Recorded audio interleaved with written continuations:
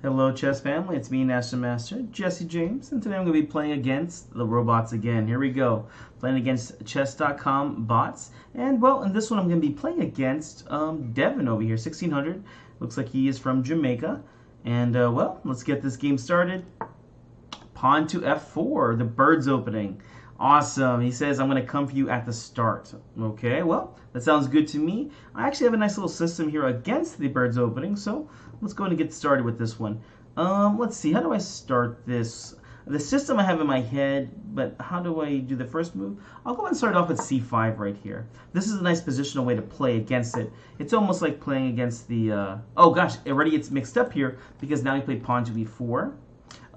So I guess I can transfer to a dragon here. Okay, Sicilian accelerated dragon. So bishop g7, knight c3. Wow, the system changed so fast over here.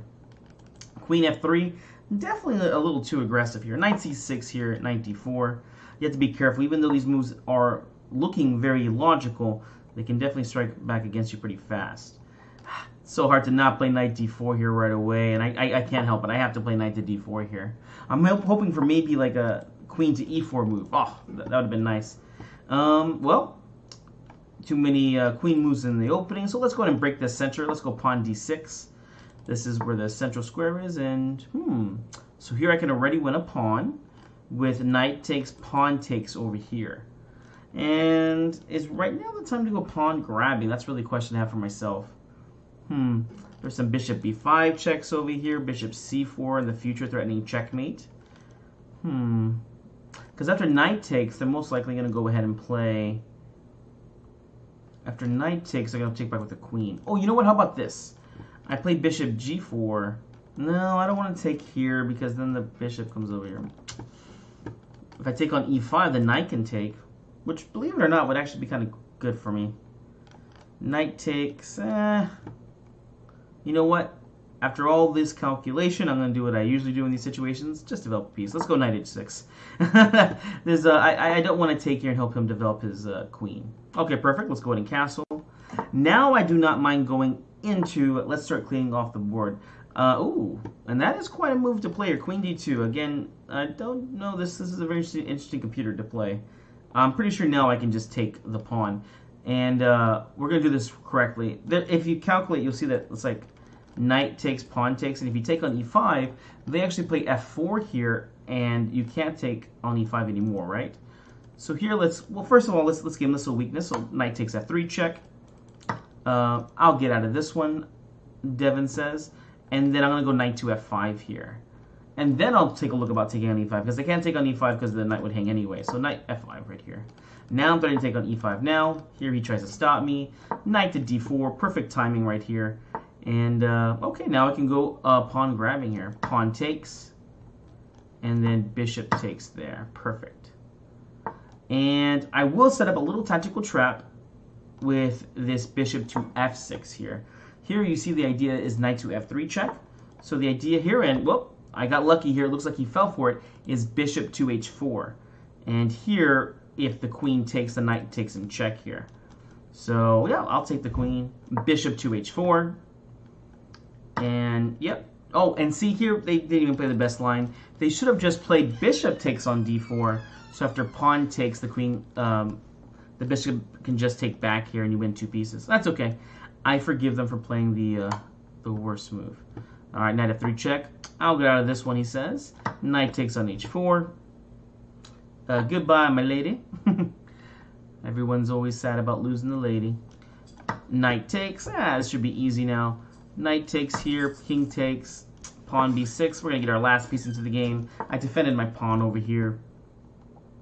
Let's go bishop b7. Bishop on the long diagonal makes sense to me. I do like this f5, e5 idea.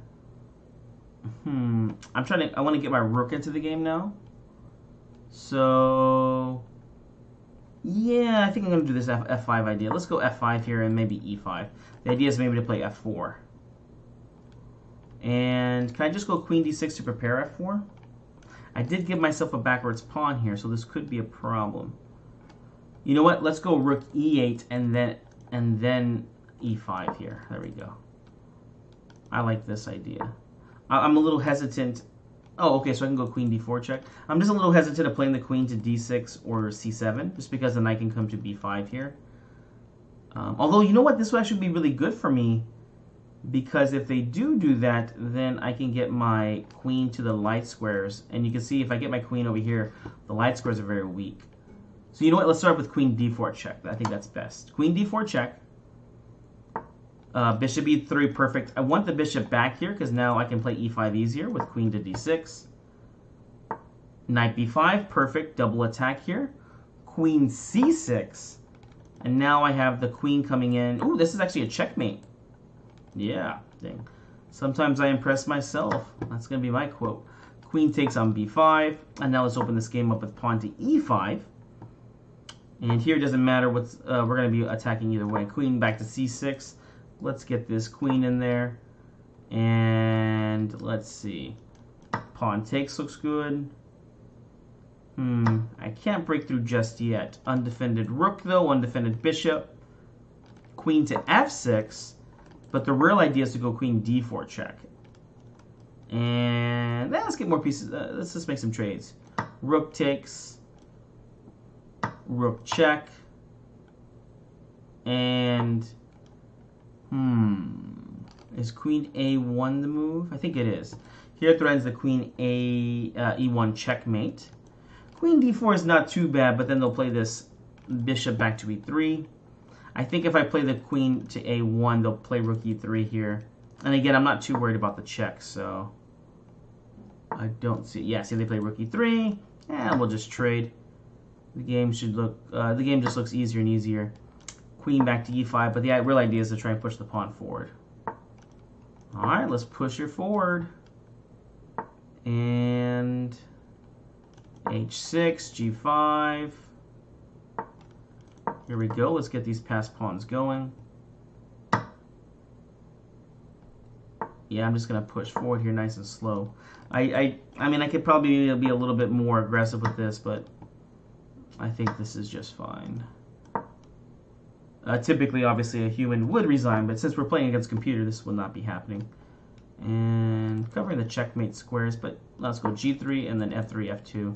So I'll get my second queen over here, and then the checkmate will be just in a few moves here. Yeah, they're going to play there, right? So queen f3 check. Now, yeah, the king has to go there. If they had gone to f1, then g2 is checkmate. So let's make a new queen. Checkmate is now inevitable. Let's see, checkmate in 1,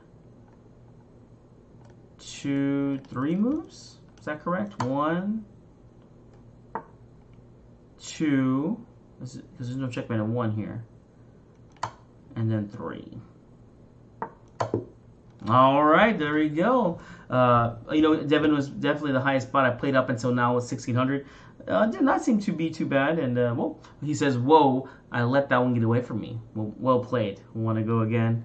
Not this time, Devon, maybe another time. I'm looking forward to the next game I'll be playing against a 2000 bot. So I think that's definitely going to be a harder game for me.